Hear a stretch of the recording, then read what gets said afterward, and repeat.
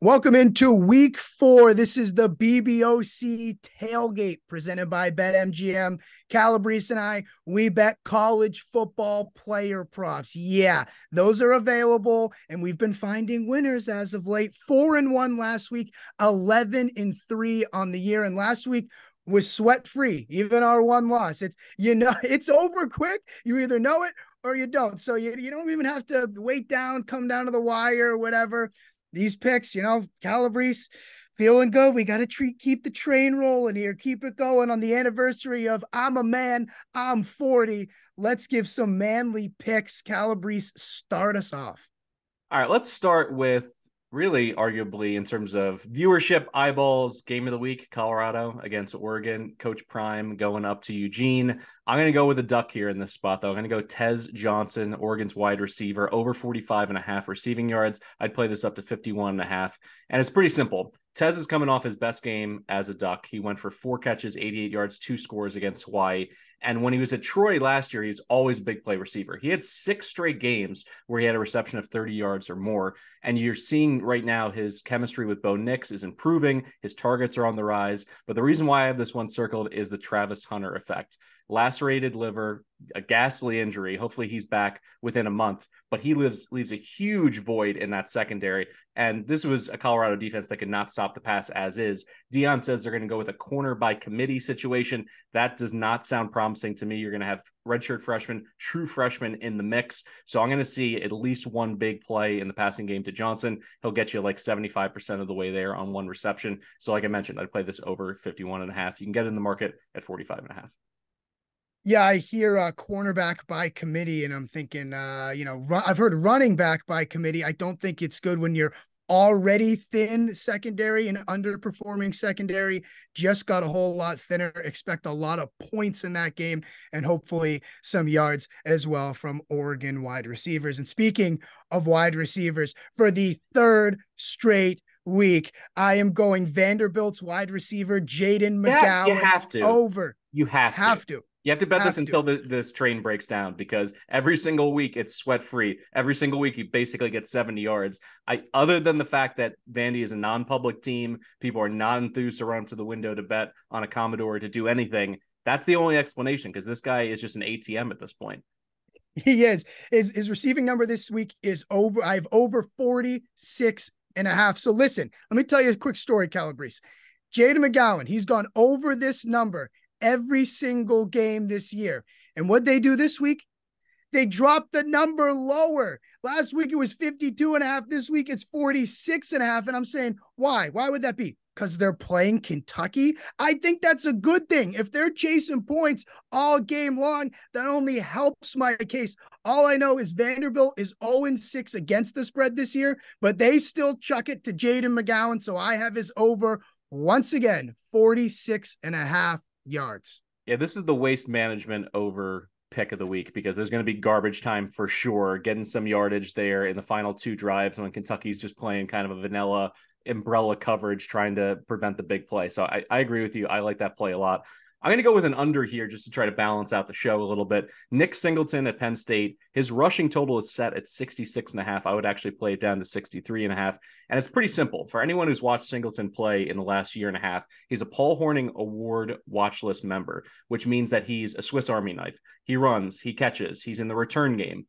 But because of that, they kind of spread out his touches, where Katron Allen, who's in the backfield with him, actually has more carries this year than Singleton, his 42 to Singleton's 36. And we just talked about garbage time. There's no garbage time yardage against an Iowa defense, even if they are leading, because you saw what, Yursich, the OC at Penn State, has been doing in recent weeks.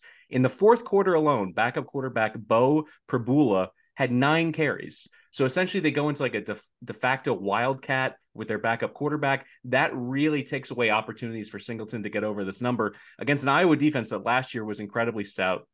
They were top 5 in a lot of key metrics. They held opposing teams under 3 yards per carry. This year, they're not quite at that level, but they just don't give up explosive runs. And that's how you lose a rushing total. This season, through 3 weeks, they've only given up 3 carries of over 11 yards to running backs. So I see this being a similar game script, a similar kind of old school 3 yards in a cloud of dust kind of Big Ten game. And Singleton, I think, will get probably to over 100 all-purpose yards, but he'll do it, catching a few passes on kick return, and we'll call it 40, 45 rushing yards for him. So I love it at 66.5. Iowa's defense is good. Yeah. All right. News. Yeah. You just hopefully you didn't learn that for the first time. And one of the things that we get, not for the first time, but newer in college football, is that we get revenge games. So I'm looking over here. Revenge game? What? Transfers? Yeah. I'm looking at Brennan Armstrong's rushing total. I have over 32.5 rushing yards. And listen, so this is NC State. They're playing UVA. Armstrong used to be the quarterback at Virginia. So now a little bit of a revenge spot. And Calabrese, you taught me this. When you're betting quarterback rushing yards, you have to be cautious of sacks and tackles for loss, because those will count against those rushing totals that can completely wipe out a great rushing day. But I ain't worried about that, because Virginia, they have 3 sacks all year. Tackles for loss, they rank at the bottom of the barrel. So I expect Armstrong to get it going with his legs. Revenge spot. You know, I don't think the kid can throw much. I'm not a huge believer in him, but he can skedaddle out of the pocket and certainly pick this up in a play or two. So Armstrong over rushing yards, 32.5. The pupil becomes the teacher there. I totally agree with you. You got to look at the sack totals, the tackle for loss totals, those creating those havoc negative plays. Virginia doesn't have it. So really, you know, by essentially having a clean sheet in terms of sacks, you're already at a distinct advantage in this game. All right, I'm going to close it out with an over. Will Shipley, the Clemson running back, not a rushing number, receiving. 19.5 for his receiving total, which I think is way, way underpriced. I'd play this up to 25.5. And you got to keep in mind, Shipley has always been a great receiver out of the backfield. He has 65 career receptions. And Garrett Riley, their OC, what he likes to do when he's countering pressure is to leak running backs out of the backfield, the screen game, swing passes, angle routes, wheel routes. He's going to have it all on the table for Shipley to be able to help out Cade Klubnik, who this year has been captain checkdown.